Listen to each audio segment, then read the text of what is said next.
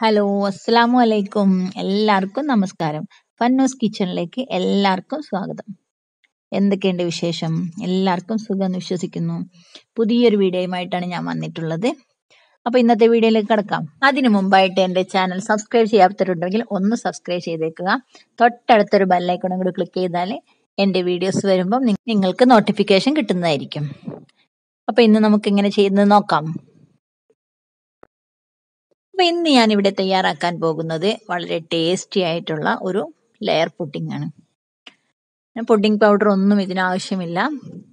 കുറച്ച് സാധനങ്ങൾ കൊണ്ട് തന്നെ നമുക്ക് പെട്ടെന്ന് തയ്യാറാക്കാം. കുറച്ച് സെറ്റ് ആവാൻ കുറച്ച് സമയം എടുക്കുന്നേ ഉള്ളൂ. എന്നാലും ഓരോ ലെയർ ആക്കിയിട്ട് ഇത് നമുക്ക് ചെയ്തെടുക്കാം. വളരെ ടേസ്റ്റി ആയിട്ടുള്ള ഒരു പുഡിംഗ് ആണിത്. അപ്പോൾ എങ്ങനെയൊക്കെയാണ് ഇതിന്റെ തയ്യാറാക്കുന്നതെന്നും ഇതിന്റെ ഇൻഗ്രീഡിയൻസ് എന്തൊക്കെയാണെന്ന് നോക്കാം.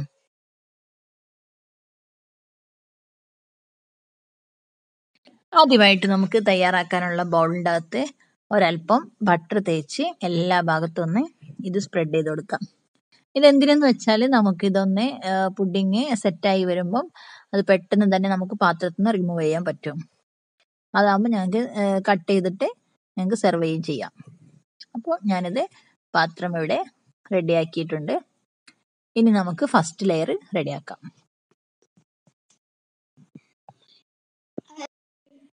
ഇതിന് വേണ്ടിയിട്ട് ഞാൻ ഒരു പാക്കറ്റ് ഓറിയോ ബിസ്ക്കറ്റാണ് എടുത്തിട്ടുള്ളത്.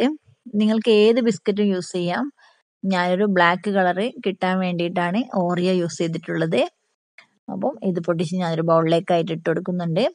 ഇതൊരു മിക്സിയിലിട്ടിട്ട് വളരെ ഫൈനായിട്ടൊന്ന് പൊടിച്ചെടുക്കാം. മിക്സിയിൽ പൊടിച്ചെടുത്ത ബിസ്ക്കറ്റാണിത്.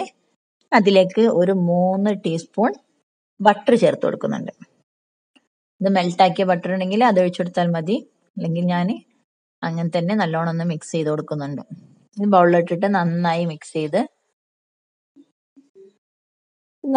ചെയ്തതിന് ശേഷം നമുക്ക് പുഡിംഗ് ഉണ്ടാക്കാനുള്ള ആ ബൗളിലേക്കായിട്ട് ഈ ബിസ്ക്കറ്റ് ഒരു ചെറിയൊരു ലെയർ ആക്കിയിട്ട് നല്ലോണം സെറ്റ് ചെയ്ത് കൊടുക്കാം. ഇതെല്ലായിടത്തും സ്പൂൺ വെച്ച് ഒരുപോലെ നന്നായിട്ട് സെറ്റ് ചെയ്യാം. നമുക്ക് ഈ ലെയർ ഒന്ന് സെറ്റ് ആവാൻ വേണ്ടി ഒരു 10 മിനിറ്റ് നമുക്കൊന്ന് ഫ്രീസറിൽ വെക്കാം. ഞാനിതിലേക്ക് ഒരു പാക്കറ്റ് പാല് മാത്രമേ എടുത്തിട്ടുള്ളൂ. നമ്മൾ തയ്യാറാക്കാവുന്ന പുഡിംഗ് ഞാൻ ചെറിയൊരു ബൗളിലാണ് സെറ്റ് ചെയ്യാൻ വെച്ചത്. അതുകൊണ്ട് തന്നെ ഇതൊരു പാക്കറ്റ് പാല് മതിയാവും. നിങ്ങൾ സെറ്റ് ചെയ്യുമ്പോൾ നിങ്ങളുടെ അടുത്ത് വലിയ ബൗളാണ്, വലിയ പാത്രമാണ് എടുക്കുന്നുണ്ടെങ്കിൽ പാലിൻ്റെ അളവ്. ഇതിലേക്ക് ഞാൻ ഒരു 10 ഗ്രാം ചൈന ഗ്രാസ് ആണ് എടുത്തിട്ടുള്ളത്. ഒരു പാക്കറ്റ് പാലിന് 10 ഗ്രാമിന്റെ ചൈന ഗ്രാസിന്റെ പാക്കറ്റാണിത്. അപ്പം അത് മുഴുവനായിട്ടും ഞാൻ എടുത്തിട്ടുണ്ട്. അതിനായിട്ട് ഞാൻ വേറൊരു പാത്രത്തിൽ ചൈന ഗ്രാസ് ചെറിയ കഷ്ണങ്ങളാക്കി മുറിച്ചിട്ടിട്ട് ഒരു 1/2 ഗ്ലാസ് വെള്ളത്തിൽ ഇതൊന്ന് മെൽട്ടാക്കി എടുക്കാം. അപ്പം നമ്മുടെ ഈ പാല് തിളപ്പിക്കാൻ വെച്ചതിലേക്ക് നമുക്ക് ആവശ്യത്തിനുള്ള പഞ്ചസാര ചേർക്കാം. അത് ഞാൻ 2 സ്പൂൺ പഞ്ചസാരയും പകുതി പഞ്ചസാരയും പകുതി മിൽക്ക് മെയ്ഡുമാണ് ഞാൻ ചേർത്തിട്ടുള്ളത്. 2 ടേബിൾ സ്പൂൺ പഞ്ചസാരയും 2 ടേബിൾ സ്പൂൺ മിൽക്ക് മെയ്ഡും അത് രണ്ടും കൂടെ ചേർത്ത് ആവശ്യത്തിനുള്ള മധുരം ഇല്ലെങ്കിൽ അല്പം കൂടെ ചേർത്ത് കൊടുക്കാം. ഇത് രണ്ടും കൂടെ ചേർത്ത് നന്നായി മിക്സ് ചെയ്ത് പാല് നന്നായിട്ടൊന്ന് തിളക്കുന്നത് വരെ നമുക്ക് വെയിറ്റ് ചെയ്യാം. അതേസമയം നമ്മൾ ഇപ്പുറത്തെ നമ്മുടെ ചൈന ഗ്രാസും മെൽട്ടാക്കാൻ വെച്ചിട്ടുണ്ട്. അതൊന്ന് മെൽട്ടായിട്ട് ഇതിലേക്ക് നമുക്ക് ഒഴിച്ചെടുക്കാം. അപ്പം മിൽക്ക് മെയ്ഡും പഞ്ചസാരയും ചേർത്ത് ആവശ്യത്തിനുള്ള മധുരമായിട്ടുണ്ട്. അപ്പം നമ്മുടെ പാലിന് ആവശ്യത്തിനുള്ള മധുരമായി. ഇനി ഇതൊന്ന് തിളയ്ക്കുന്നത് വരെ നന്നായിട്ട് അടിയിൽ പിടിക്കാതെ ഇളക്കി കൊടുക്കാം.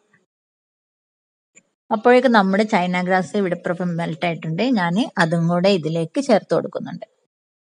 അപ്പൊ നേരത്തെ പറഞ്ഞ അളവിൽ തന്നെയാണ് 10 ഗ്രാം ചൈന ഗ്രാസും ഞാൻ മെൽട്ടാക്കി എടുത്തതാണ്. ഇനി ഇതും കൂടെ നമ്മുടെ പാലിലേക്ക് ചേർത്ത് ഇത് നന്നായി തിളപ്പിച്ചെടുക്കാം. അടുപ്പ് സിമ്മാക്കി വെച്ചാൽ മതി, അടിയിൽ പിടിക്കാൻ സാധ്യതയുണ്ട്. അതുകൊണ്ട് നന്നായിട്ട് എപ്പോഴും കൈ തിളക്കാതെ ഇളക്കി കൊടുക്കാം. അപ്പൊ നമ്മുടെ പാൽ ഇവിടെ നല്ല തിളച്ച് കുറുകി വന്നിട്ടുണ്ട്. ഇതിവിടെ റെഡിയായി, നമുക്കിത് മാറ്റി വയ്ക്കാം. ഇനി ഇത് ഞാൻ ഒരുപോലുള്ള അളവിൽ 2 പാത്രത്തിൽ വേറാക്കി എടുത്തിട്ട് ഒരു പാത്രത്തിലേക്കായിട്ട് ഒരല്പം ഫുഡ് കളർ, ഒരു ഗ്രീൻ ഫുഡ് കളറാണ് എൻ്റെ കയ്യിലുള്ളത്, അത് ഞാൻ ചേർത്ത് കൊടുത്തിട്ടുണ്ട്. 2 ലെയറാക്കി ചെയ്യുമ്പോൾ 2 കളറായിട്ട് കാണാനാണ്. അപ്പോൾ ഇത് ചേർത്ത്.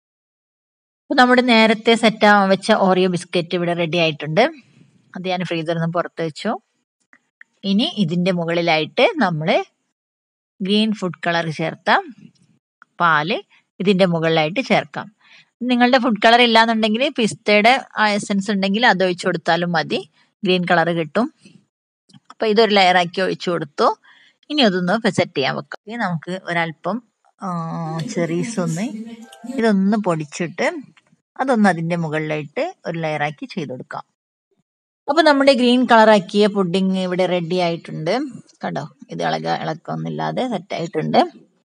ഇനി ഇതിൻ്റെ മുകളിൽ നമ്മൾ പൊടിച്ചു വെച്ച ചെറീസ് ചേർത്ത് കൊടുക്കാം. ഇത് ഓപ്ഷനിലാണ് കേട്ടോ. നിങ്ങൾക്ക് ഇതിൻ്റെ മുകളിൽ നട്ട്സ് വേണമെങ്കിൽ അങ്ങനെ ചേർക്കാം, നിങ്ങൾക്ക് ഇഷ്ടമുള്ളത് ചേർത്ത് കൊടുക്കാം. ഇത് കുറച്ചൊരു കളർഫുൾ ആവാൻ വേണ്ടിയിട്ട് ഞാൻ ഗ്രീനിൻ്റെ മുകളിലായിട്ട് റെഡ് ചെയ്തതാണ്. ഇതുപോലെ തന്നെ നമ്മൾ നേരത്തെ തയ്യാറാക്കിയ പാലുണ്ടല്ലോ, അത് 2 പാർട്ടാക്കിയിട്ട് മാറ്റിയിട്ടാണല്ലോ ഒന്നിൽ ഗ്രീൻ ചെയ്തതല്ലേ, ഗ്രീൻ കളർ ഇട്ടിട്ട്. അപ്പോൾ ആ വൈറ്റ് പോർഷൻ നമുക്ക് ചിലപ്പോൾ പെട്ടെന്ന് സെറ്റ് ആവും പുറത്ത് വെച്ചാൽ തന്നെ. അപ്പം അതൊന്ന് അടുപ്പത്ത് വെച്ചിട്ട് സിമ്മിലിട്ടിട്ട് ഒന്നും കൂടെ ഒന്ന് തിളപ്പിച്ചെടുത്താൽ നന്നായിരിക്കും. അല്ലെങ്കിൽ പിന്നെ ഇതിൽ ഒഴിക്കുമ്പം നമുക്ക് ചിലപ്പോൾ കെട്ടാൻ സാധ്യതയുണ്ട്. അപ്പം അത് ചൂട് തണിയുമ്പോഴേക്കും ഇത് റെഡി ആകുമ്പോഴേക്കും അത് ഒന്നുകൂടെ ഒന്ന് അടുപ്പത്ത് വെച്ച് തിളപ്പിച്ചെടുത്തേക്കാം. ഈ ലെയറും ഇവിടെ റെഡിയായി. ഇനി ഇതും ഒരു 10 മിനിറ്റ് നമുക്ക് ഫ്രീസറിൽ വെക്കാം. 10 മിനിറ്റ് ഒന്നും വേണ്ട, ഒരല്പം നേരം വെച്ചാൽ മതി. അതിനുശേഷം നമുക്ക് ഇതിന് മുകളിൽ വൈറ്റ് പോർഷൻ പാല് തിളപ്പിച്ചത് ഒഴിച്ചു കൊടുക്കാം.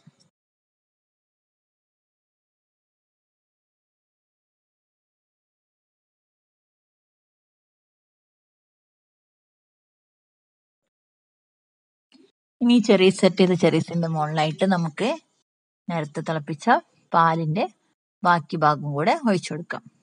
ഇത് കളർ ചേർക്കാത്ത പാലാണ്. ഒരു പാക്കറ്റ് പാലിൽ നിന്ന് 2 ഭാഗിച്ച പകുതി പാലാണിത്. ഒന്നിലാണ് നമ്മൾ ഗ്രീൻ ഫുഡ് കളർ ഒഴിച്ചത്, ബാക്കി വൈറ്റ് പോർഷന് ഒരു ലെയർ ആക്കിയിട്ട് ചെയ്ത് കൊടുത്തു. അപ്പൊ നമ്മുടെ പുഡിങ്ങിന്റെ ലെയറൊക്കെ ഇവിടെ റെഡിയായി.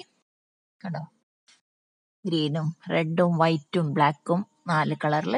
അപ്പൊ നമ്മുടെ ലെയർ പുഡിങ്ങിന്റെ മുകളിൽ ഗാർണിഷ് ചെയ്യാൻ വേണ്ടിയിട്ട് ഞാൻ അല്പം ഫ്രൂട്ട്സ് ആണ് എടുത്തിട്ടുള്ളത്. ഇപ്പോൾ ഒരല്പം മാങ്ങ കട്ട് ചെയ്തതും ഉറുമാമ്പഴവും ആപ്പിളും, ഇതൊരല്പം ചോക്ലേറ്റ് മെൽറ്റ് ആക്കിയതാണ്. അതൊന്ന് ഗാർണിഷ് ചെയ്ത് ഈ 4 ഫ്രൂട്ട്സിന്റെ മുകളിലായിട്ട്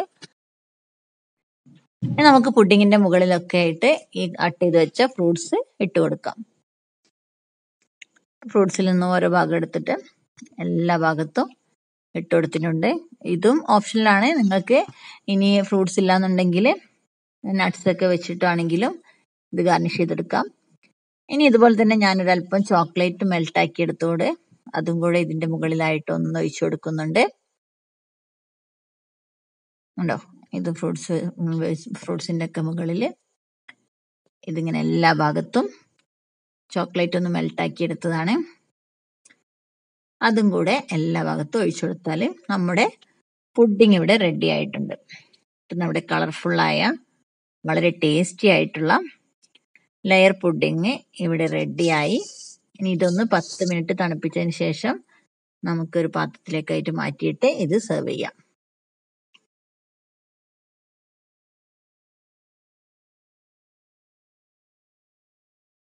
ഒരു അരമണിക്കൂർ ഫ്രീസറിൽ വെച്ച് റെഡിയായ പുഡിങ്ങിന് ഞാനൊരു പ്ലേറ്റിലേക്കായിട്ട് മാറ്റി കൊടുക്കുന്നുണ്ട്. ഇതിന്റെ സൈഡ് ഒന്ന് ചെറുങ്ങനെ ഒന്ന് വിടിയിച്ചിട്ട് ശേഷം ഇതിങ്ങനെ കവുത്തി കൊടുത്താൽ മതി. അപ്പോൾ അത് കണ്ടോ, നമ്മുടെ ലെയർ പുഡിങ് ഇവിടെ റെഡിയായി. ഇത് ഞാനൊന്ന് കട്ട് ചെയ്ത് കാണിക്കാം.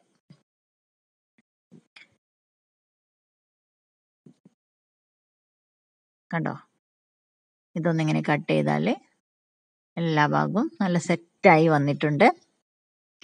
നല്ല തണുത്തത്, നല്ല ടേസ്റ്റി ആയിട്ടുള്ള നല്ല ഫ്രൂട്ട്സ് ഒക്കെ ഇട്ട അടിപൊളി പുഡിംഗ് ആണ്. അപ്പം നിങ്ങൾ എല്ലാവരും ട്രൈ.